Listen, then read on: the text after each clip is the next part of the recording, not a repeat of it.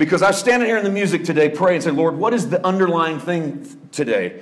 And what I felt so strongly in my spirit is there's no doubt someone in this place, even if it's just one, because for me, just one is worth it.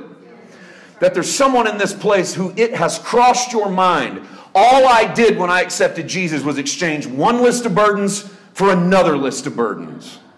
And I'm exhausted. And you won't come out and say it because it sounds very unspiritual. But it's crossed your mind in the darkness in a place you don't like to talk about.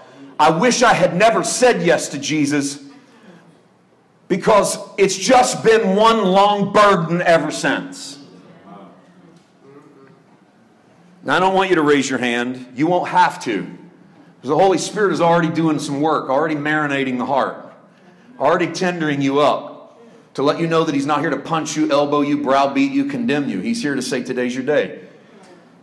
I've heard your cry. I've heard your prayer. I know your heart. I know you're burdened. I know you're struggling. I know you're worn down. But today, we're going to learn what it means to take our first bite of the real meat of the Word. Because what a lot of us need is to slurp on the bottle for a few minutes of the Word of righteousness. And I've found it in my own walk. Even though I know who I am in Christ, I still got to go pull that bottle out once in a while and figure out the word of my righteousness. Because every now and then I can forget just how righteous I am because Paul White gets in the way.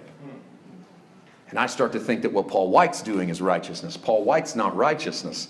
Only in Christ is righteousness. Go to Romans 3. I want to give you God's word of righteousness. To me, this is real basic. It's milk. Okay? But that's okay. Because if we're not prepared for strong meat, then we need to get on milk. Let's get on milk for 5 minutes. Romans chapter 3, verse 21. Paul says this: the righteousness of God apart from the law is revealed. It's being witnessed by the law and the prophets. Even the righteousness of God through faith in Jesus Christ to all and on all who believe, for there is no difference. So it doesn't matter who you are. If you believe on Jesus, you receive a righteousness that is apart from the law.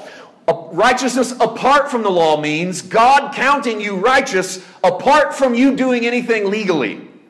23. All have sinned and fall short of the glory of God. Most of us have pulled this verse out and used it as a witnessing tool. We do. We use this on the Romans road to salvation, and we fire that right at people and go, everybody sin, fall short of the glory of God. And we miss the context, because the context said, listen, we're all in the same boat, Jews and Gentiles alike. Because God doesn't deem man righteous with law. God deems man righteous outside of the law. So it doesn't do you any good to be a Jew bragging that you have the law. God doesn't declare you righteous by having the law. No more than it would do you any good to be a Gentile and go back and try to do good works to please God. Because if you went back and tried to do good works to please God, then you're going back to the law. And Paul says everybody's fallen short of the glory of God. Every one of us have messed up. We've all failed, being justified freely by His grace through the redemption that is in Christ Jesus. Have you also noticed that we love to quote Romans 3:23, and yet we never quote Romans 3:24? Let's read them back to back. One sentence, by the way. It's not a new thought. Everybody has sinned and fallen short of the glory of God, being justified freely by His grace through the redemption that is in Christ Jesus. How many people have been justified freely by His grace? Let's read it again.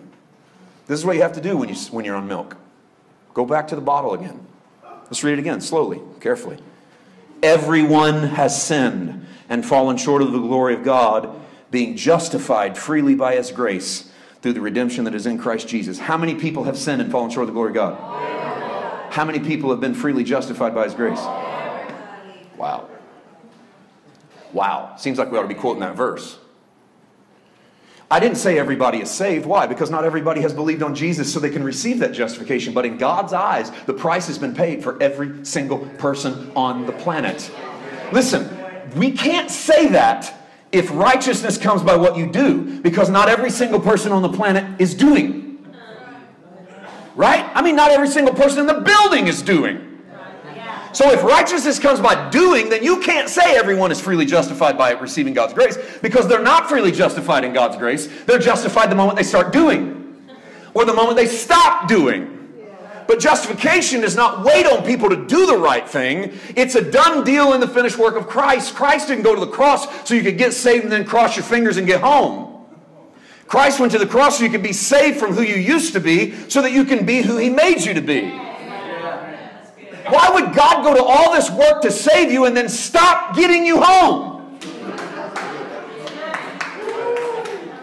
I've never understood why we go to so much work, and then the minute He comes out of the grave, He stops and says, now you're on your own.